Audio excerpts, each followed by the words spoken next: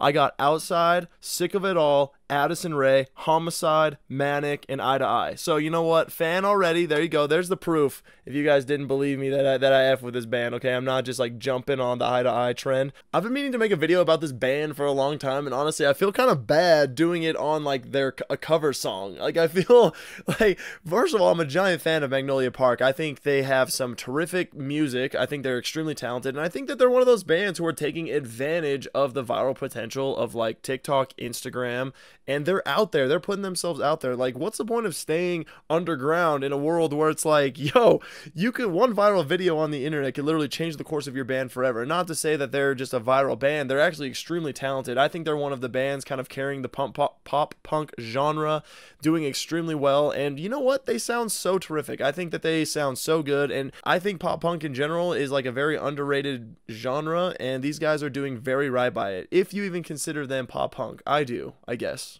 I don't know if they do. And I'm sorry if you don't, to be honest. I'm sorry. Magnolia Park, if you do not consider yourself pop punk, I apologize for just like labeling you. Either way though, they just dropped I2I, which guys, I am actually low-key super stoked about this for like multiple different reasons. Reason number one is I'm really good friends with Juju, Straw Hat Goofy, most importantly, Dimitri, Dim Meech, and Cleo Thomas. Like the three of us are really decent friends. I actually just hung out with two of those three guys this weekend. I hung out with Cleo not too long ago, and of course, you know what? Without them, here's a friggin' hot take. Without those three, I do not think that the Goofy movie, Powerline, and these songs would have made the resurgence in 2024 that it did.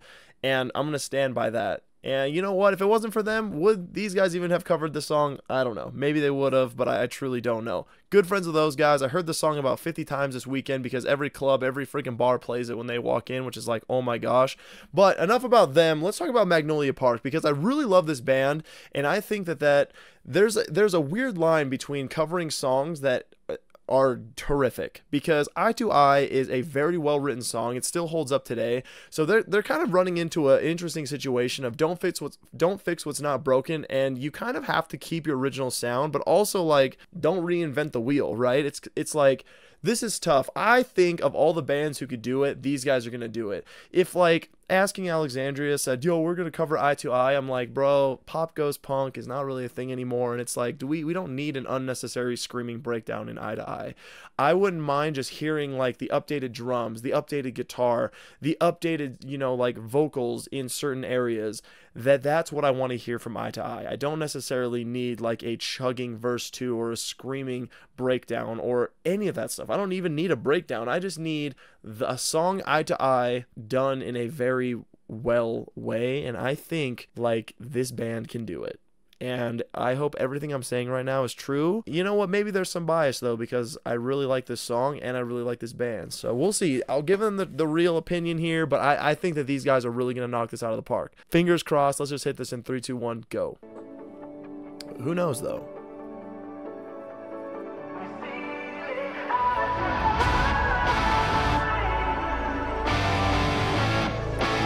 Like, it already sounds good, right?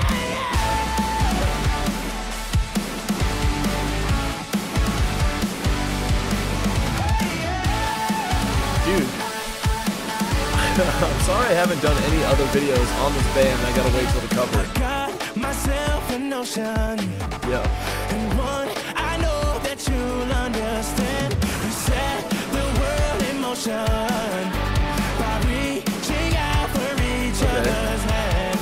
Maybe it's all gonna come down to the chorus and the transition into the chorus. Yeah. One way or another, together's where we both belong. If we listen to each other's heart, yo. We're never too far apart. If baby love is the reason why. What did I tell you guys? What did I tell you? What?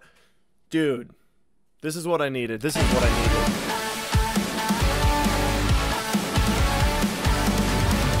If the wall should come between us, too high to climb, too hard to break through, I know that love will lead us and find a way to bring me to you.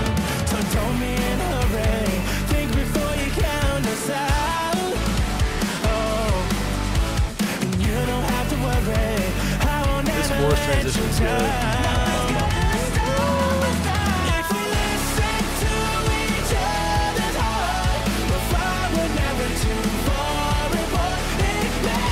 Dude, his vocals are freaking crispy, bro. He's very talented. Okay, let's go.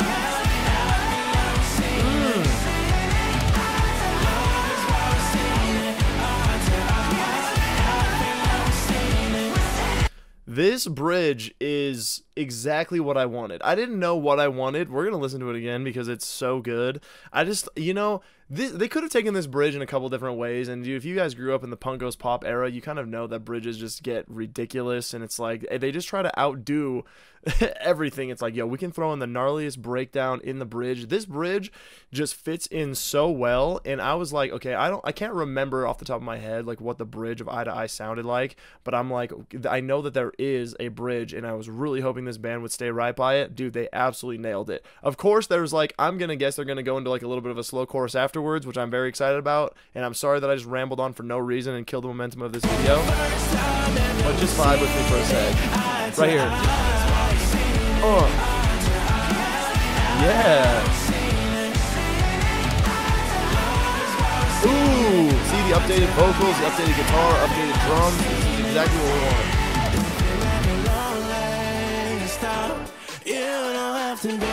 Ooh.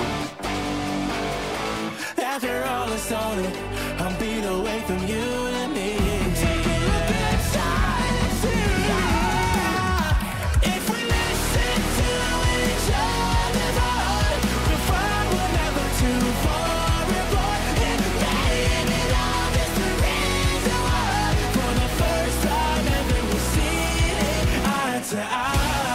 Dude!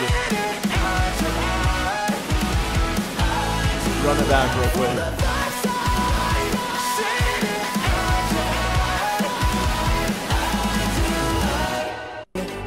Yo! Did you guys hear that like vocal switch on the last chorus? Dude, okay, you know, this might be one of my favorite just covers that I've heard in a minute. Right here.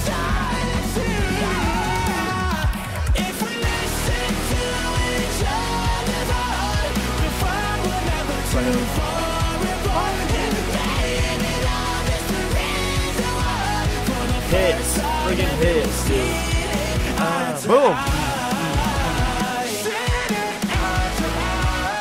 Then they kind of hit this like little bridge again.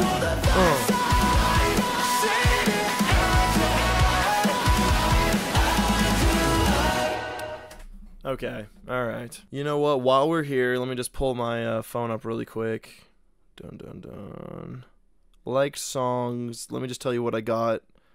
What I got on the Magnolia. Okay, I've got. Yeah, I typed in Magnolia into Spotify. I've got Magnolia from Texas in July from One Reality. Okay, whatever. I got Outside, Sick of It All, Addison Rae, Homicide, Manic, and I2I. So you know what? Fan already. There you go. There's the proof. If you guys didn't believe me that I F with this band, okay? I'm not just like jumping on the I2I trend. Even though this song was absolutely terrific, I think, you know, there's a giant list of songs out there that need this kind of like updated sound and updated drums, vocals, guitar, and not necessarily because the old song is bad, but because bands like this are just kind of like leading the charge on the sound that's like just updated, in my opinion. I think pop punk is a great vehicle for bands and songs like this. Like, nothing against Our Last Night, and I'm not going to make this video or this portion about Our Last Night. They're doing like the pop covers and like We Got It, We Get It, and they've done like some of these old things. Like, dude, I don't know, man. I'm low-key, I'm just going to say this, like, Our Last Night could not do what Magnolia Park just did in this song. Do I want these guys to cover Stand Out? Absolutely. Do I want these guys to cover, I don't know, dude, some freaking Switchfoot? Yeah, absolutely. Do I want these guys to cover, like, I don't even know why I said Switchfoot. Like, I'm sorry. I just think that there's a number of songs out there that I think that this band could cover very, very well. And this song is just proof of that. Terrific cover. Good job, boys. I2I, Magnolia Park, 100% saved to the Spotify playlist.